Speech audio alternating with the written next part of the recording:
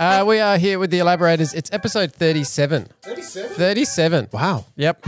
I've unmuted you early so I don't forget. Okay. Welcome, Pastor Justin and Pastor Stan. Hey, They're here Pastor with Justin's us. back. Yay! He's alive and well. Yeah. He's alive. He's alive. Oh, okay, all right. Yeah. Well, you can define whether you're well. No, I mean, it depends which way you think about it. A lot of people think I've been sick for a long time, so I don't know. I'm feeling well within myself. And, Oh, well, that's good. And you guys, of course, together in unity as brethren, you make me feel great. All right, well, that's the episode today. Thanks for being Thanks, with everybody, us. for coming along. It's been great. We're going to wrap that up on a win. Just a group hug and leave. Done. Wow. Yeah. Wow. No, here we are. And Pastor Inike is not even here. Pastor Inigo. Well, he's a group hug guy. He is. Imagine it. Oh, my goodness. Because Anyway, yeah, keep moving. Yeah. Well, we're here. Next. It is episode 37. We've done a few 37. weeks with Pastor Justin away, and now he's back. So the gang's all back together again. And today the gangsters. I'll let the crew, the viewers and watchers define how gangster we might be. They can like or dislike that one. Can I just say, us in a street brawl? Us in a street brawl would just be one shot of the backs of us running away. That's it. That's the whole. Yep. That's the whole scene. there. I'm not that fast. I can't run that fast. But I only need to run faster than one of you. Oh, good. Well, okay. I don't have to outrun Now the people I've got a chasing me, Seinfeld race going on in I was gonna down the streets. Yeah. I refuse to run. But we have been talking a little bit about living generously the last few weeks alongside a series here at Werribee Baptist Church.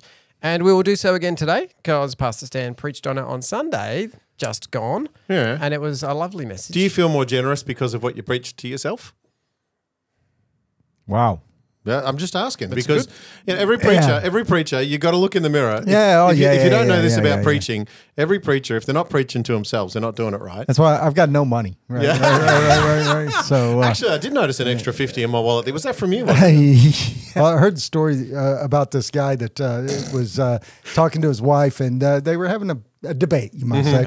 Okay. And he said, "Are you worried?" He said, "I'm worried." I'm worried. He told her, he said, "If it wasn't for my money, this house wouldn't be here." And she said, "And if it wasn't for your money, I wouldn't be here."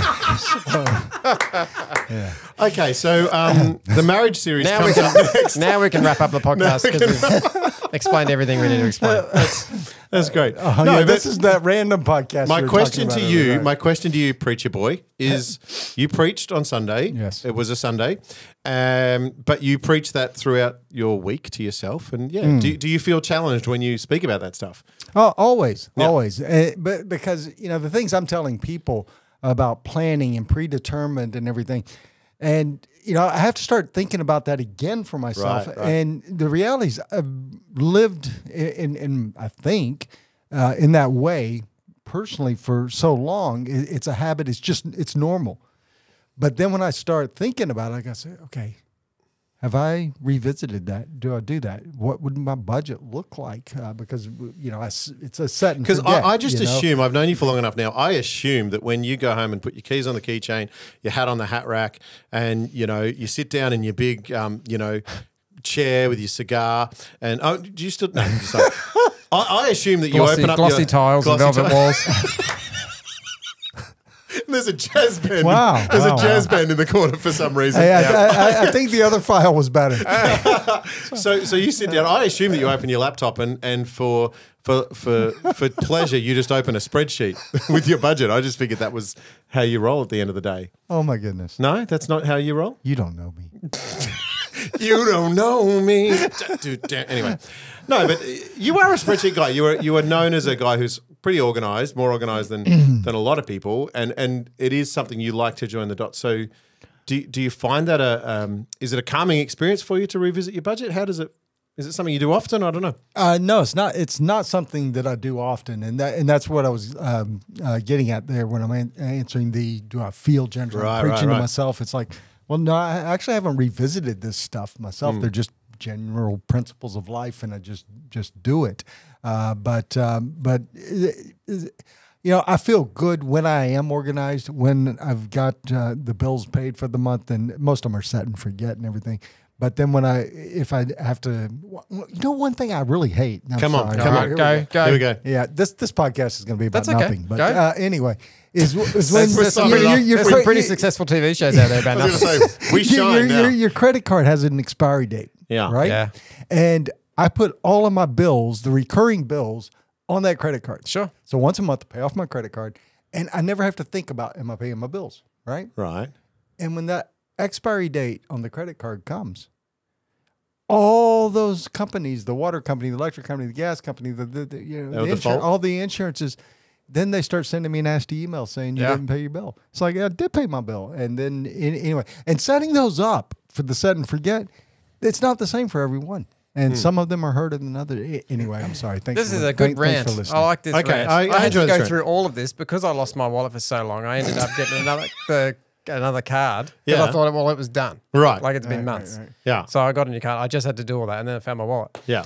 So then I had to cut the card. But anyway. Exchanging money for goods and services is fundamentally what causes a lot of pain for a lot of people. And it's not necessarily whether we had enough to begin with or have enough at the end of the month. It's just knowing that these things just keep, and it's adulting, knowing that this stuff just keeps coming at you and keeps coming at you. So I think the point that I always take from these conversations is the predetermined and the planned part of it is trying to create, and it's the same in our spiritual lives and our physical lives and all that, you're trying to create margin so that these things don't, just sink you all of a sudden. And I think that, adulting, for most of us, it's that thing of it just creeps up and you realize you're in the midst of this and maybe maybe you got married or maybe you had a kid or maybe your car broke down, you had to buy a new car and you just keep doing whatever you need to do to get by. To make it work, yep. And I think these conversations are so important because at least it gives us the opportunity to pause for a moment and go, am I doing more than getting by? And you keep saying we're the richest people on the planet. We're in the top 2% or top 2%, is it? No, you're in the top 1%. Top 1% of the pop. You are. Yeah, I saw that. That was very directed, wasn't it? That was a little bit aggressive there from Steve. Well, no, it was a little bit. It was not intended that way. I know. One of the questions that someone's asked was, when we talk about the planned and predetermined and percentage and priorities and all those things, which those are biblical because they're all peas. But anyway, all the peas are in the same pod. But you really no, stop perfect. it. It's perfect. Anyway, what are the challenges for actually getting that started? And the greatest challenge is most people that are listening to that message or this podcast or whatever, you're already living on a percentage, but most people are living on 110 or 120%. So when you start talking about giving 10% and saving 10% and all that, they're like, how in the world do you do that? Because I'm already so overextended. And that's when you file bankrupt. No, just kidding. I'm living. Joking. I'd happily admit that I'm living on a blurry percentage. Blurry very much percentage. so, I have a very distinct percentage allocated, prioritized. Right. And then I have a pretty reasonable percentage saved. And then the final percentage is very blurry.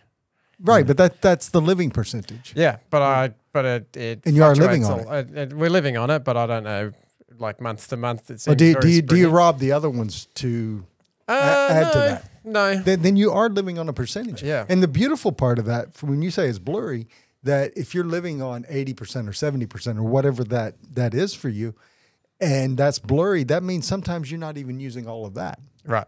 Right. So you're actually saving more. But there have been, I know for you guys, and I'll make up for that in a future month. Yeah, exactly. You guys have had over the last 3 or 4 years, your family has had particularly large interruptions. There was a death in the family. There was a trip to create memories. There was a whole lot of things that you could not have budgeted for, but they were important to the humanity of each other and to the loving of one another. So I think that's another part where you go, almost your love for one another. It's almost like you have to put it's impractical to love one another sometimes. Yeah.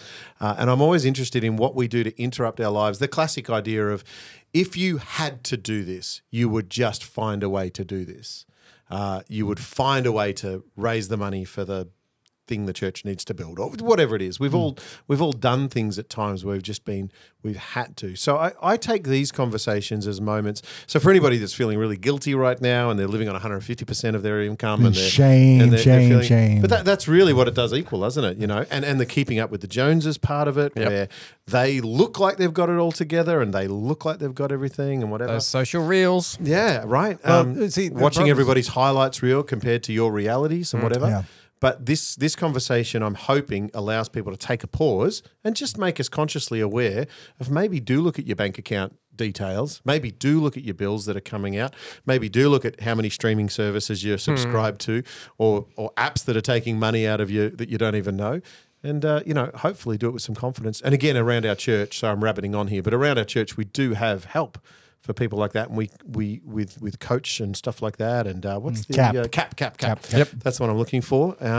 So there are people that can help and want to help and will be very, very gentle with us as they help us. And they'll be gentle with you. But sometimes you got to be firm about it too. And you do. Because the reality is if you're living on 110, 120, 150%, that's not sustainable. That's going to catch up with you. And, to start saving and giving and all those things that we've been expounding on or promoting, you've got to get on top of that. Mm-hmm. And to get on top of that, you're going to have to put a system in place that there's a guy called Dave Ramsey from the States who is a big financial guy.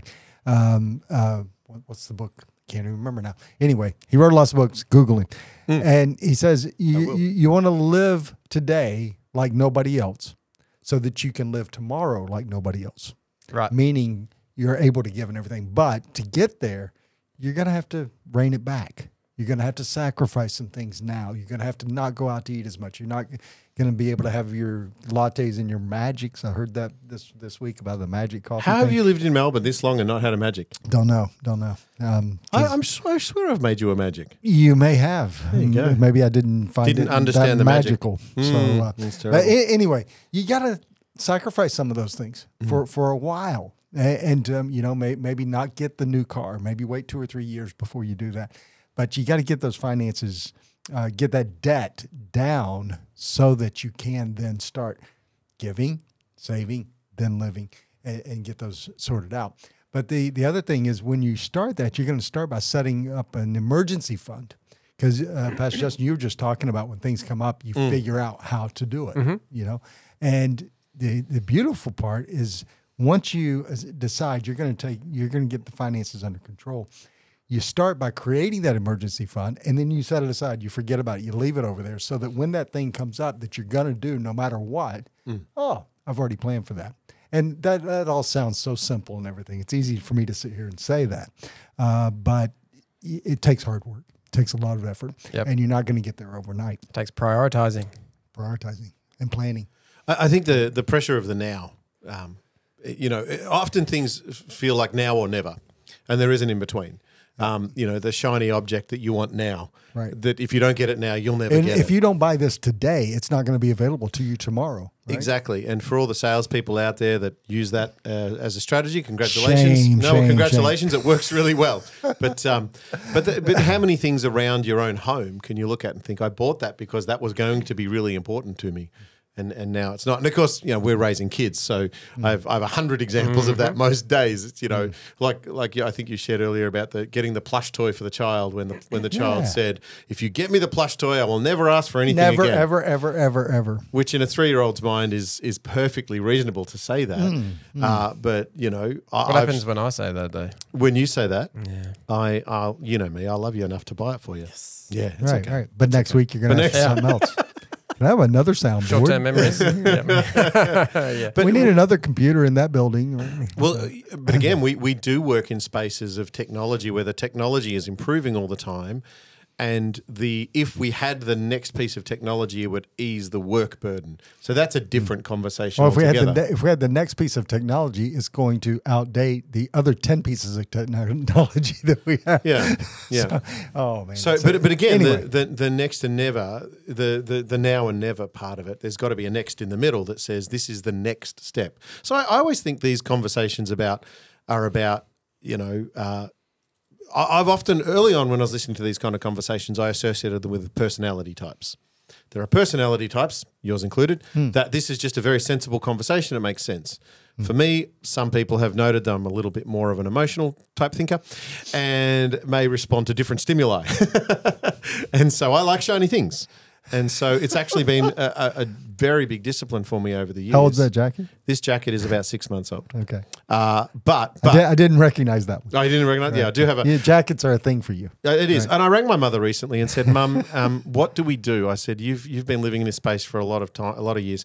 How do we overcome this addiction that we have?" And she said, "Sorry, buy a bigger wardrobe." Yeah, that's pretty much it. But the way, and again, part of the justification for me is I always look for the cheapest thing, the brand that's good at the cheapest price with the sale and all that sort of stuff. But over time, of course, it can still add up to more money than you would have spent otherwise if you bought the one thing. Right. So, but again, you got 27 of them now. Got 27 of them for the same price as 3. So that's how I kind of emotionally justify it. Well, I thought the jackets were because when you grew up, you guys were really poor and you didn't have one. You were cold all the time. Well, when I grew up, I mean, when I say a house, I really lived in a hole in the ground in a cardboard box. But the point is that whatever it is that for some people, it's the saving is actually the addiction. I'm never using the money. It's always there. Look how wealthy I am. The Scrooge McDuck, look at my pile of money. And that's actually I'm a big proponent of saving, but you can take that to a point where that's actually a form of greed as well. Because of what you're just saying right now. Look, I need to build bigger barns to put all my stuff in. That's a biblical reference. Yeah. And you're just hoarding. And what are you going to do with all this stuff? You're going to leave it to your kids who are going to be irresponsible and children and wasting it anyway, right? So then I'm spending my kids' stuff. I guess for me, again, these spending the inheritance. For me, it does come, and you've heard me say this many times, feelings outweigh facts every day of the week. How we feel about our money. And when I say that, I don't mean the facts are not facts. What I mean is our feelings drive us more often than not. So how it makes you feel to save, how it makes you feel to spend. And what we're saying is there's a biblical principle in the middle that says here's how to use what you have to benefit the whole community. Which I guess is supposed to be reflected as best we can in church life. That's really part of what this community is trying to do. So how do we – sorry, I'm just taking over the questions. How do we do that in church life? Because I think we've got some good examples around here. How do we do what? Balance the giving. Balance the giving. Because surely that's another part of the budgeting. We try and share what we have as a community with the community. Right. Oh, okay. Yeah. So yeah, when people are giving, we're not hoarding as a church. We spend everything we get, and then we look for more to spend. And we give it away. We do things in our community, like the community meal and like giving away food and things like that. And the coach program where we mentor people in the community who aren't a part of our church. And then we send workers overseas to places where they haven't heard about Jesus and where they also, don't live quite as well as we do and stuff. Yeah. And we try to help them and teach them not only about Jesus, but also practical things to help them in life and stuff like that. So we use the money for those things, not for jets for me or, I did notice your jet does need a bit of a polish, actually. Right. Simon's on that. Yeah. I took my jet 4-wheel driving and so got it dirty. But, my brain just died. Oh, wow. I had something really, really strong there. Balancing. Yeah, no, you were talking community, church, spending what we spend. Yep. Had nothing to do with all that. Gone. Yeah, it's gone. It's completely gone. He started thinking about his jet. He started thinking about the jet. That's what happened. I can't believe I still don't have a jet. What he was thinking, he was like, oh, well, I've got the yacht. So now my jet's a 2020. Come on, they got new here's what it was. Oh, good. It's completely unrelated, and it actually might be more on track with something. Is that when we talk about the finances and everything, and probably most people have already tuned out of the podcast today because they've heard us talk about money enough, but it's actually like everything else in our lives, spiritually speaking even, it's a discipline. Yeah. And it comes to, I wish I was more disciplined in a lot of areas of my life. I have a gym membership and I should go to the gym, but it's all about when the alarm goes off, thinking, oh my goodness, I don't want to get up yet. And I would need to get up that much earlier because of the traffic in Wyndham and everything. Anyway, I digress. But it's a matter of discipline. And your finances are the same. It's about, it takes discipline to pray. It takes discipline to read the Bible. It takes discipline to actually control your anger and your temper with other people and things like that, your children when you're trying to raise them. All of that stuff takes discipline, and your finances is no different than that. It takes discipline so that when we, and this is not a crack at Pastor Justin, but he said the shiny things. It takes discipline when we see the shiny thing to say, okay, do I have predetermined planned money that I can actually spend on that shiny thing, or am I going to be violating some of my stewardship principles and everything if I go after that shiny thing? Right. And I think to pick up on the point of going to the gym, one of the problems with a gym membership is it's you, just by yourself. Yeah. And discipleship is not you just by yourself. I believe, and again we go back to Acts and the early church, and we look at the way they tried to develop it. We know there were issues. Acts 6 and 7 happen after they try and live it out, and it turns out it's hard to be a human and give everything away. But the bottom line was there was community movement together. There was an expectation. It's the classic thing of if you live in a neighborhood where everybody else mows their lawns a certain way, you will eventually mow your lawn the same way. As it's just how we come together. And in this community, it looks and feels like that. So when you're brave enough to be part of a church, to be part of a faith community, you will pick up on these habits because people around you will say, this is how I use my money. And gym memberships work the same way. Do you want to go to the gym with me is much different to I'll try and go to the gym by myself. Oh, much different. I'm calling you going, where are you? Well, you said you'd meet me. Yeah. So now I've got a peer that's helping me do the thing that I said I wanted to do in the first place. Yep. You can also, with the gyms, as a continued example, the long-term planning to go to a gym and see results versus the shiny thing that is the instant reward for that spending. Well, I saw this piece of, it's like a thing that sucks your tummy in. I thought I might just grab that first and then go to the gym. What do you reckon? We've also got to take your selfie stand. Oh, of course. Yes. And your phone. Selfie stand. Just that workout life, yo. Yeah, so you can hashtag it right. Yeah. But again, we talk about the discipline. That's where, of course, the same root word as discipleship. It's not you by yourself. It's alongside. And so I do love, for all of the foibles and the stuff around church life that's hard to do, because, these are complex communities. But I do think that over the years of faithfully coming to church and being part of a faith community and leading in them as well has kept me on track with a lot of things that I otherwise might have just, given up on and or, sort of ran into brick walls with, because there are other people there going, hey, Jazz, I can see you're heading towards the brick wall. How about we, and it's helped over the years, of course, in so many ways. Yeah. So Stan, with giving in church world, pardon me, what's the difference then between the continued planned giving and like there's a need and I'm going to give to that need? Yeah, well, you need the continual planning. As far as the church needs your continued planned giving that's regular, faithful, and everything. We can count on it. We can actually budget and know what we can do and what we can't do. The spontaneous giving that you're talking about is when something comes up, there's a need that develops, and there's an appeal that goes out for that.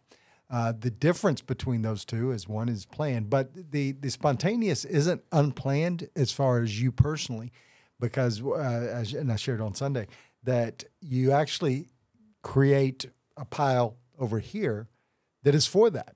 So you don't know what exactly you're going to spend it on, but this is my spontaneous giving pile. It's like not your savings. It's not my savings. It's just spontaneous giving pile. Right, but we'll take your savings too. The SGP. Yeah. Yes, SGP.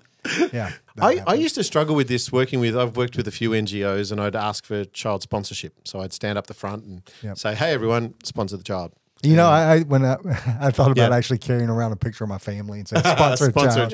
Right. Yeah. And one of the things I struggled with, I guess, morally, was how, because I was often talking to children under the age of 18. So I was, big youth events, that type of thing. And I knew that they didn't have income to sustain. And yet we were trying to ask them to get on board with a missional thing that was a planned giving or, once a month kind of giving. And so eventually, in one of the NGOs I worked for, we came up with a way of allowing kids to just donate $5. Because, again, it was one of those things of the principle was a good principle.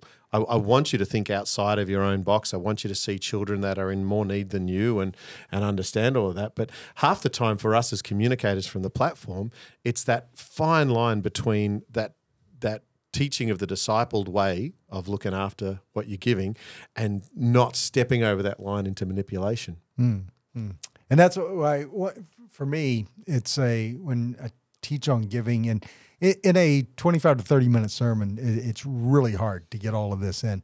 But if we're doing a course on giving and we're actually coaching you personally on your finances, we'd look at that, and it's possible that I would tell you, actually, you don't have anything to give right now. That we need to get this sorted out so you can, but to get there, you're going to have to do these 3 things first before we actually get there. And some people will just cringe at what I just said, but because you should give the tithe first and all that. And tithing is a wonderful principle. It's not a law, but yeah, sometimes everybody's situation is unique. I just want to grab you on that because you just said it so clearly. It's a principle, not a law. Right. And people get stuck on the guilt factor. They get stuck on the if I don't, and it gets back to that God's an angry God with a big lightning bolt kind of theology. If I don't, I'm a bad person. And so much of money and giving sort of is almost designed to tap into that. You have failed if you do not do this. And that's not what... And God's going to take it anyway from some other way. If you don't give it to him, he's going to take it from you. Right. And again, poor theology. But again, that kind of thing that it's based on a guilt response or an acceptance amongst the community response. If everybody else is doing it, so why aren't you?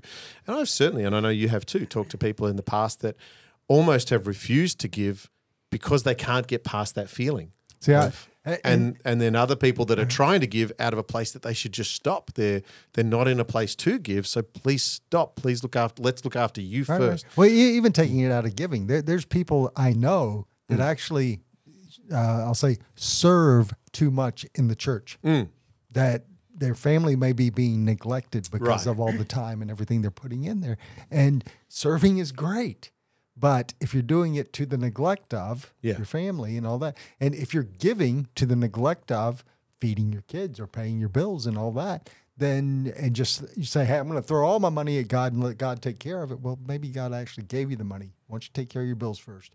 And then, Yeah, because again, this is not a taxation. This is not a church taxation system. It's not how it works. It is a principle of giving that allows you to, I believe, over time, you realize that generosity is just because lots of people are generous, but it is a strange thing, and this is where it comes back to Christians being, as Scripture puts it, a peculiar people. We are a peculiar people because we give to this thing that doesn't make a lot of sense to people that are not part of it. It does look a bit strange. Why would you give to that thing that don't have anything to show for it? Yeah. So it's a strange thing, but it's a fundamental and almost stubborn faithfulness that we have that says, I've just seen it work so many times. I've seen it work. It just works. This is good. So outside of us not being financial advisors. Oh, good. Yes. Correct. Right. Yes. This is not, what do we have to say? What's the disclaimer?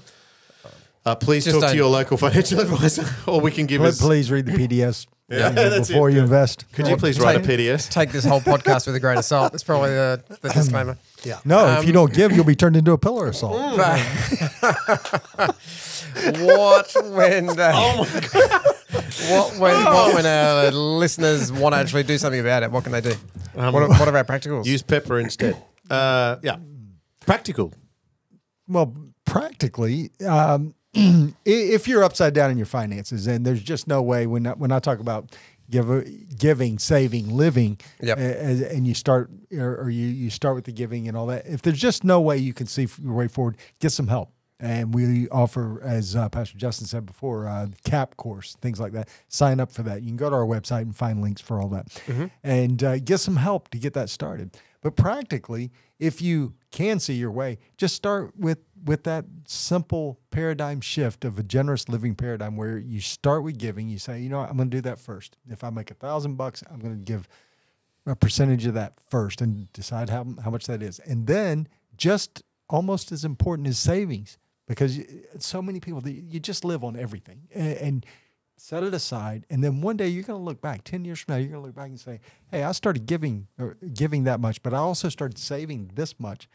And your savings is going to be a pile and you're going to be shocked. We like piles because we can swim in them. Yeah.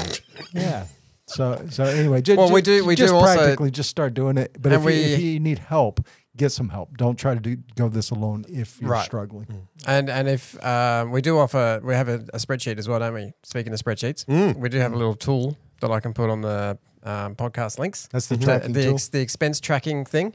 Yeah, well, that's a discipline in itself. And that's not a budget or anything. That's, no. That's just a confrontational thing. Yeah, but where you look at it and you say, wow. To start looking at categories of where, I just realized I've bought 43 coffees in the last 3 days at $5, $6 each. What's wrong with that? Yeah, well, that's a spiritual discipline. Yeah, but I think that honestly, for me, again, I think finances. Just talking about finances in general is a bit of a taboo subject. Our culture keeps talking about these things that are taboo, like you're not allowed to talk about, sex and stuff like that. Well, like that, those things aren't taboo we talk about those things openly. We don't talk about not on the podcast. Well, not this one anyway. That's my other underground podcast. But finances, how much does it cost you to live, or what do you earn, or those kind of questions? There are certain social protocols to that we have to. You don't have to give up all your information, but you have to be at least brave enough to say, I'm feeling really tied up in knots about this stuff. We don't talk about money, religion, or politics. Right? Yeah. Except we do, don't we? Yeah. Right. We're happy to, when we talk about it at the extremes, either that person's really wealthy or that person's really broke. We don't seem to be able to talk about it openly at the middle ground where most people exist. If I just need a little bit of help, just to help me get on top of, the day-to-days, so that I can start creating those little piles that maybe become bigger piles later on when they're useful. And hey, you've been listening to this podcast, and potentially you're sitting there and you're thinking about all the other people that need help that and you know they're irresponsible financially. Share this with them. Share the podcast, share the link, share our website with sermons and everything. I like that. I thought you were going to say, start looking at yourself, not thinking about all the other people. And you're like, tell all the other people, you do have a problem. Well, and take care of yourself first, but also, share it around because we need the likes and we need the shares. I'm just going to go home and open my app, my banking app. Right. Well, I was going to say, like this week, let's open up the apps. Nearly every bank now has got the phone app or the online web thing. Get in there and have a look. Start actually self-reflecting. Yep. Well, I've decided I'm probably never going to get drafted to the NBA. Okay. So that contract's not coming through. Sure. I have offered to drive an F1 car. That seems to be a good paying job. They don't want me for that. No. So I guess I'm just stuck being who I am. Golf's pretty well paying. Yeah, right.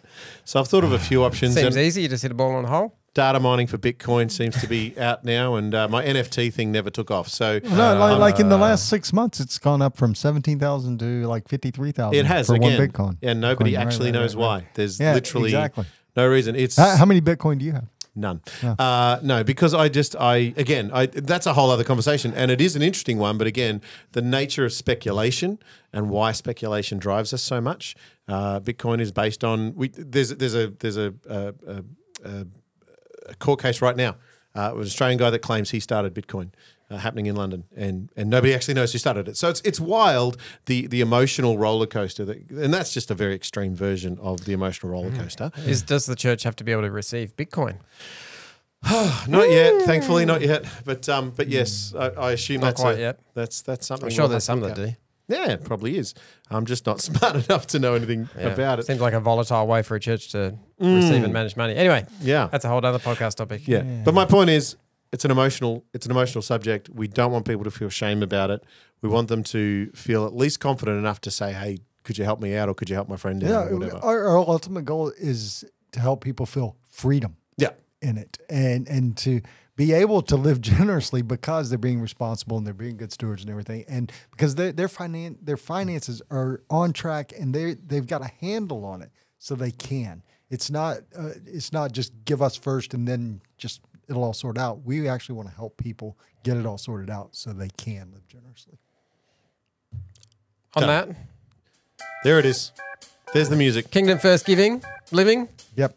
I can't remember what the phrase is. I'm generous in giving because I'm kingdom first living. There it is. That's Stan's new country song. Take that to the bank. And hey, speaking of new country songs, we got one this Sunday. Oh, anyway, come on. Yeah. I think it's just called Hope Multiplied. Hope Multiplied. And I can't remember the artist name. Hope Multiplied by Brett something. Brett Pickle. Picker. Jenkins or something like that. Is I know, it's got a K and an N in it. Put the link in the thing with the songs and the stuff. Yeah. Say hi to us on socials. We'll be back in, I don't know, however long before the next episode.